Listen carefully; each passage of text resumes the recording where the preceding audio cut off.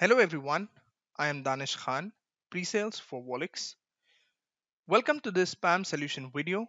Today we are going to learn how to update the Bastion license.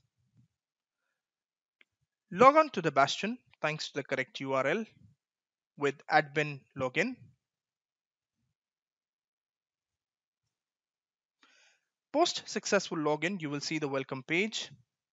On the left hand side, click on configuration. On the configuration page, select license. You see the license information here. The context file is the file which contains your license information. In your case, if you want to update your license, you can get a new license by creating a support ticket on support portal. In my case, I already have it. So I will click on browse. Click on the new context file.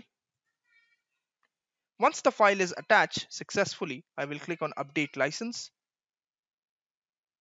You can see my license is updated successfully and the new expiration date is 26/10/2020. Thanks for your time. Thanks for watching this video.